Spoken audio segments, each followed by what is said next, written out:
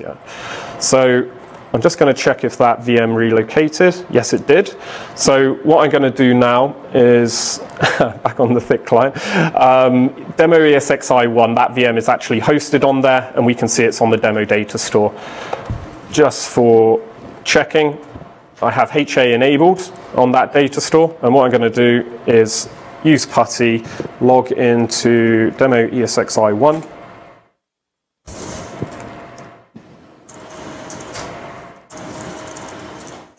Oh. And I'm going to be mean, and I'm just going to force reboot that host. So that host has gone down hard. So at this moment in time, and I'm going to use the tasks and events here, that host has gone down hard, and that VM is obviously residing on that host. So because the VSAs have identical data on both sides, what we'll see is a HA event actually kick off. I don't know if I can make that any bigger at this time.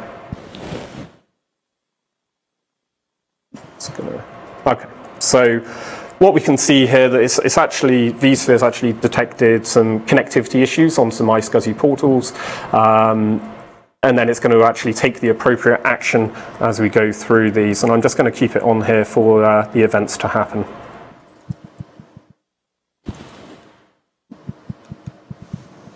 Collectively holding breath for HA. Yeah. Okay, so what I'm looking for, so we see the storage redundancy, so we know that we've lost an iSCSI path because one of the VSAs has also gone down hard, but it restored access by failing over to another path. As we keep going through that, I'm just going to check on the Windows VM shortly.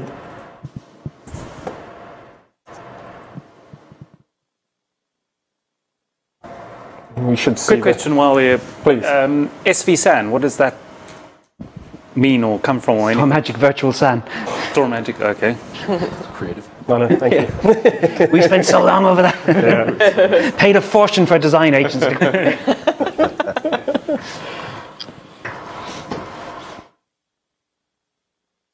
Well, now it's awkward. Do you guys have any connectivity into like storage providers inside the web client? We are working with, so we spoke about some vendors earlier and the fact that they have their separate storage interfaces, and we're working with several already on that as well to actually be associated in there. Currently though, VMware, Thicken Web Client, and I think in the next few weeks, System Center Operations Manager integration, and then potentials for other parts of that in the future to move in there. Obviously, you guys love your iSCSI with your history, vvols and that kind of support. Yeah, not support yet. Obviously, this year it doesn't exist yet, but yeah, but it's being worked on already. Talk a little bit more. I don't want to hazard into forward-looking statements or anything like that, but what are you thinking on replication of volumes from a remote branch to a core? Uh-huh. I didn't understand. You said something earlier about you're working in that direction. What's that going to look like? So we have an asynchronous capability, what we refer to as an asynchronous capability today that can work on top of the synchronous capability. It's not a released functionality from us. What we need more time on is how that data is then going to be actually used. So what are you trying to achieve? You're trying to achieve disaster recovery? Namespace would be ideal, I think. This is always the challenge with iSCSI, is it's tied to IQNs that are unique. But thinking ahead, if you could somehow map all your systems to a single namespace for storage, I don't know if that's where you're going or not, but... I'll be quite honest, that's something I feed back to the CTO. I couldn't answer that one. Do you get the idea, though? You have a single namespace for your storage, so... Right. If you could explain. So if my physical hosts are running iSCSI targets and the VMs are in your StorMagic appliance is an initiator, right? Or is the target, I'm sorry. And your VMs are stored in there, and I have a failure at the site, or I just want copies of those volumes somewhere else. Mm-hmm. So in your data center, for example. Yeah. Is that the thinking So the replication piece. you would automatically mount it, or it would be available immediately? Yeah. Not at this time. I think it would be more of a snapshot base back. Interesting though. Again, I think our CTO would have to answer that question directly. Okay, so a little bit push for time. So what we can see though, that Windows VM has moved over to demo ESXi2. HA did its job. Everything is back up and running. So now you would have two options. You would either bring back the original ESX host and it would go, I'm out of sync, and Yep, auto sync heal. up, or you would ship another host or do something and deploy a VSA that would then self-replicate. Exactly. Now, in the interest of time, because I rebooted that host and it takes about 8 minutes for it to come back up for its initialization. What I may do is I actually prepared some videos so I can try and show you the other aspects of that as well. So what I'd like to do though is quickly jump to the dashboard view. So as an administrator, something happened, something went wrong, yeah? So if we actually came in here, we could click on the warning list. We see that this VSA is complaining about something. We can see that the target, we know that the mirror is unsynchronized, so we have a problem there. And what it's reporting is that its partner VSA is actually offline and it's gone. So an administrator can see here on an active alert that that's happened and address it to immediately. So that could be the fact that you walked in at 8 AM in the morning and you quickly look at your environments and you go, oh, hey.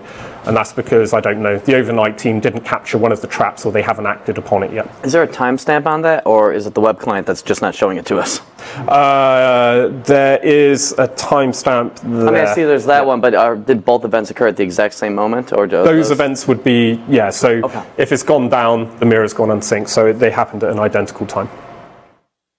So because I need to wait for that one to come back up, what I'm going to do is I'm actually just going to jump to some videos which I prepared to just demonstrate the mainly the VSA recovery. So just from your point of view, that dashboard, when that VSA comes back up, they'll reconnect, they'll resynchronize the mirrors, but it would only be the changes which have happened in that time and space. So that 20 gig journal drive which we spoke about, it's there to record the metadata changes of any writes which come down whilst they're out of sync.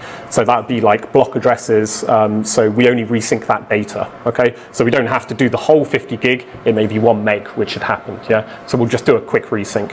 Once that's done, those VSAs go back into an optimum state and the dashboard will reflect that, and you'll have captured the other event in your SNMP or within vCenter, so you know that something bad happened. And if your VSA has failed, I presume in the UI you would just deploy a new host, deploy a VSA to that, and then add them together. Almost, yeah. So what we actually have, and I did want to do this live, but I've got a video because of the timing here. So what I've done is, on this video, what you can see is there are 2 VSAs, and I'm fumbling around a little bit, and what I'm going to do is I'm hard powering off a VSA, and I'm going to delete that VM. Now, for argument's sake, let's just say that host came up, or it's a new host rather, and there's no VSA on it. It's purely for the demonstration. Okay, so that VSA is dead in the water, it's gone. We've installed our new ESX host.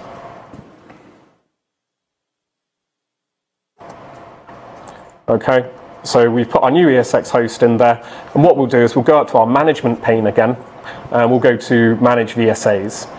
Now what we can see here is this VSA is upset, it's lost his friend, wouldn't you be?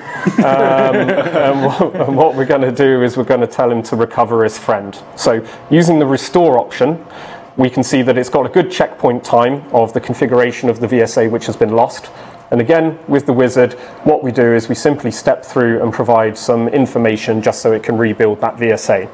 So we're just specifying the vCenter username and password.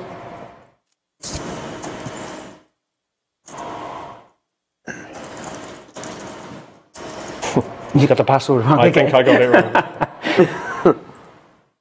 And we specify the host that we want to recover this VSA to. In this case, you stood up the VSA at the remote side, or this is actually going to stand up the VSA? I'm sorry? You already stood up the VSA on the host that it got deleted from, or this is actually going to install the VSA? Let's say that host 2 got destroyed for whatever reason. Yeah. You've shipped a new piece of hardware to site, You've configured it with ESX. It's similar or more powerful than the original one with the storage. And what we're going to do from the surviving VSA is automatically rebuild that guy that we lost through the initial host failure. Okay? Cool. So we're just checking the underlying storage, which was originally assigned, and we see that the networks are identical. Supply the VSA password as we want it to be, and we click finish.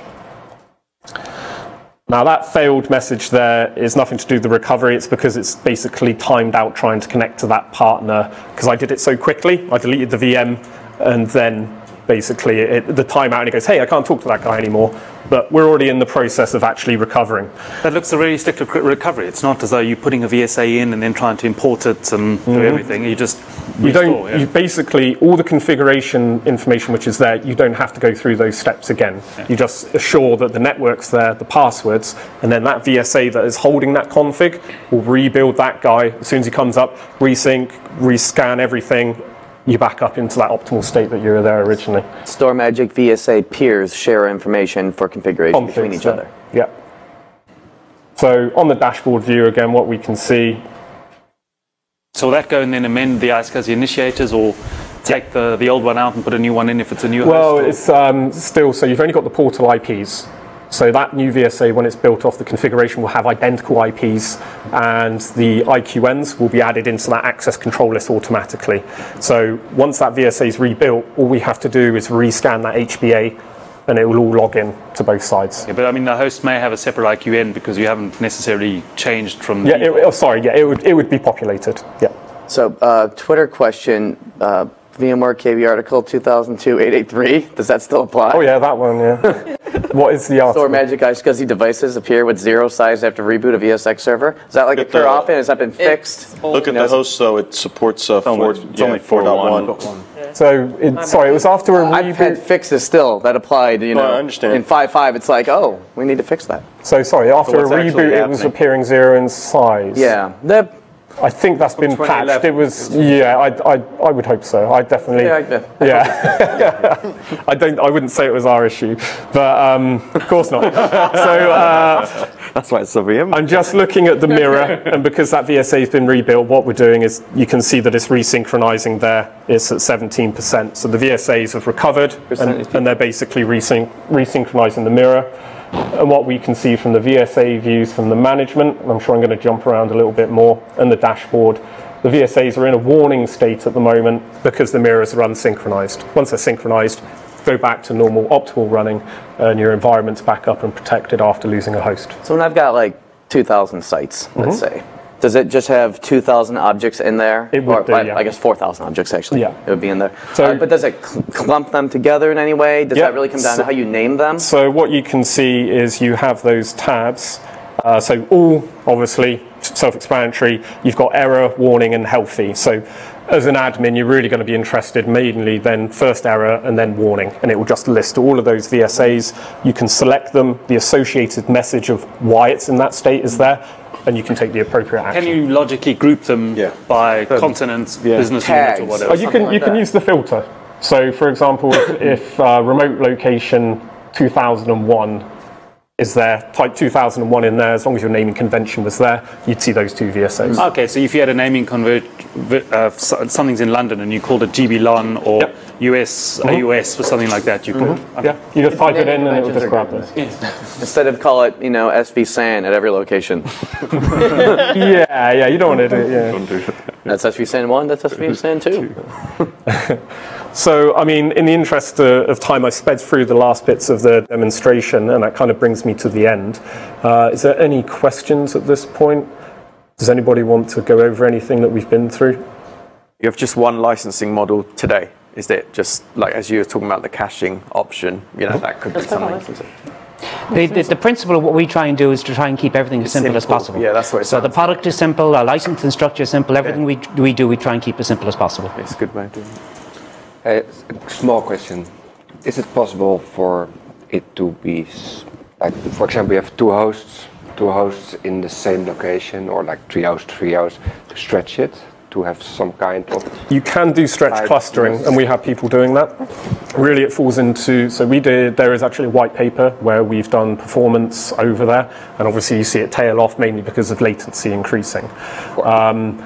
We would require a minimum of like a gig bandwidth. That's what we recommend. So as long as you've got that between the sites, and you also, in VMware, I forget what the numbers are, but over clustering, they have certain latency requirements. So whatever VMware's metro clustering is, it's similar. We're not part of that program, because that was the next question, but you can do it, yeah.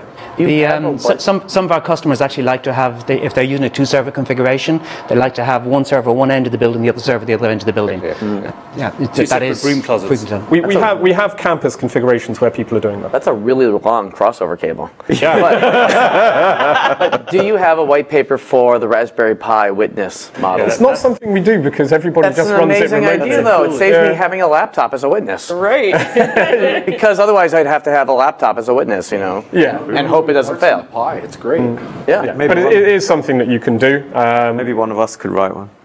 Yeah. Hey, there you go. There you go. There you go. Blog post.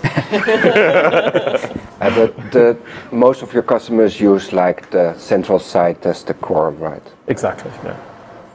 So question is, can we create a RAID volume in the VSA when spanning across multiple VMDKs? So, yes.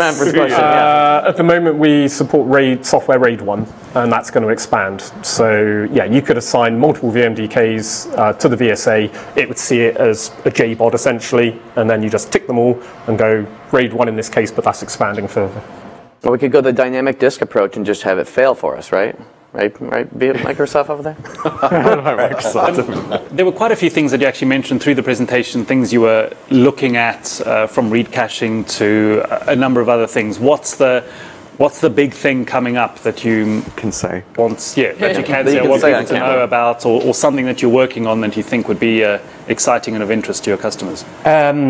I can tell you a little bit about some of the stuff that's actually coming. I won't go out live on a lot of that at the moment.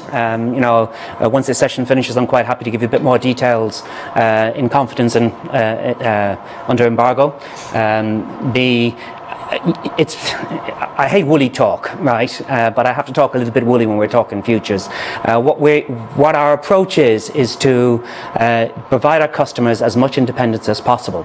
So that's independence from hypervisor, that's independence from hardware, and to simplify how we can best manage his data, whether that is remotely or whether that is remotely and back to the center as well. And I've already given some hints on some of the technology that we actually have and some of the questions that you're asking. And that is the direction and the approach that we're actually taking. So I'm sorry that that's a woolly answer. I wouldn't particularly like to hear it myself. There's just an opportunity if you had something great to say it. But, You do have a lot of stuff. You do have cloud. You are thinking about integrating more with cloud services, AWS? Absolutely, very definitely, yes. You sure?